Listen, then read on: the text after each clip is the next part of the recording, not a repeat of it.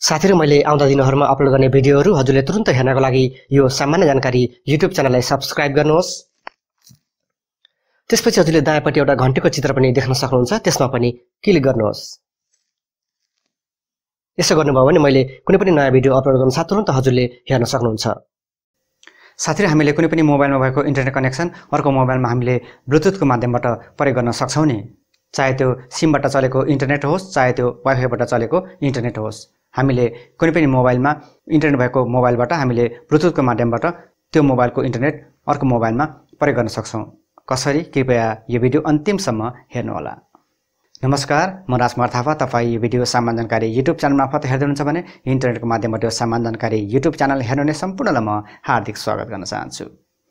आउनु सुरु गरौँ कुनै पनि मोबाइलमा भएको इन्टरनेटको कनेक्सन अर्को मोबाइलमा कसरी ब्लुटुथको माध्यमबाट प्रयोग गर्ने त।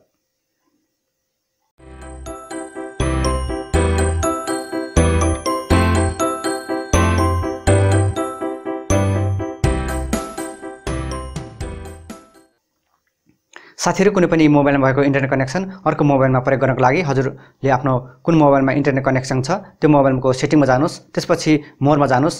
साथै त्यसपछि हजुर टेथरिङ एन्ड पोर्टेबल हटस्पटमा जानुस्, त्यसपछि ब्लुटुथ टेथरिङमा जानुस् र त्यसपछि ब्लुटुथ टेथरिङलाई अन गरेर छोड्दिनुस्।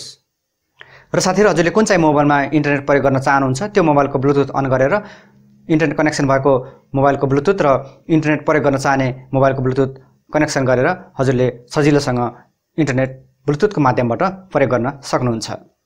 साथीहरु यसरी सैद्धान्तिक रूपमा भन्दाखेरि हजुर अलिक दोधारमा पर्नुभयो होला। म हजुरलाई एउटा प्रयोगात्मक भिडियो देखाउँछु, हेरौँ यो छोटो प्रयोगात्मक भिडियो। साथीहरु मैले हजुरलाई यो मोबाइलमा भएको इन्टरनेट यो मोबाइलमा ब्लुटुथको माध्यमबाट म हजुरलाई चलाएर देखाउँछु। त्यसको लागि म यो मोबाइलको सेटिङमा जान्छु, त्यसपछि म मोरमा क्लिक गर्छु र म फेरि टेथरिङ एन्ड पोर्टेबल हटस्पटमा क्लिक गर्छु र म फेरि ब्लुटुथ टेथरिङमा क्लिक गरेर यसलाई म अन गर्छु। यो अन भयो। म होममा आउँछु, म वाइफाई अन गर्छु यसको। साथीहरु यो मोबाइलमा वाइफाई कनेक्ट भइसकेको छ।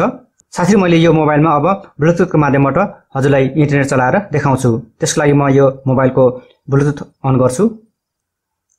यहाँ छ ब्लुटुथ, म यसलाई अन गर्छु र यहाँ मेरो यो मोबाइलको ब्लुटुथ यहाँ देखाएको छ।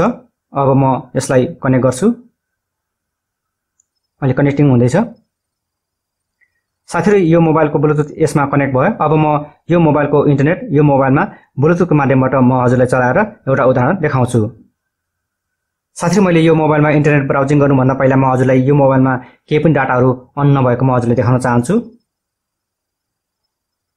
यहाँ हेर्नुस्, यसको वाइफाई अहिले अफ छ र यसमा सिम कार्ड छैन। अब सिम कार्ड नभएपछि यसको नेट डाटा त अन हुने कुरै भएन। अब म हजुरलाई एउटा युट्युब भिडियो चलाएर देखाउँछु। त्यसको लागि म युट्युबमा जान्छु।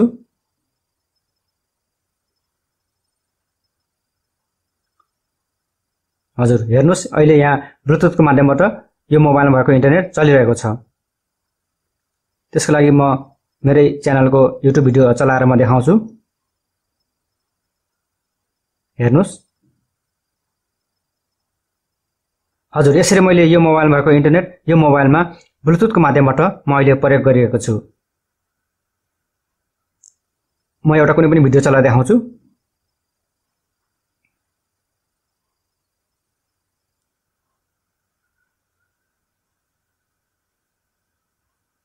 साथीहरु मैले आउँदा दिनहरुमा अपलोड गर्ने भिडियोहरु हजुरले तुरुन्त हेर्नको लागि यो सामान्य जानकारी युट्युब च्यानललाई सब्स्क्राइब गर्नुहोस्। त्यसपछि हजुरले दायाँपट्टि एउटा घण्टीको चित्र पनि देख्न सक्नुहुन्छ, त्यसमा पनि क्लिक गर्नुहोस्। साथीहरु यसरी हामीले एउटा मोबाइलमा भएको इन्टरनेट अर्को मोबाइलमा ब्लुटुथको माध्यमबाट हामीले प्रयोग गर्न सक्छौं। साथीहरु अब त हजुरलाई थाहा भयो होला स्मार्टफोनहरुमा किन ब्लुटुथ टेथरिङको फिचर दिएको हुन्छ भनेर। साथीहरु ब्लुटुथको माध्यमबाट इन्टरनेट कसरी शेयर गर्ने भन्ने बारेको भिडियो अहिलेलाई यति नै। हजुरले आफ्नो अमूल्य समय दिएर यो भिडियो हेरिदिनु भयो, म हजुरप्रति धेरै आभारी छु। हजुरलाई यो भिडियो कस्तो लाग्यो?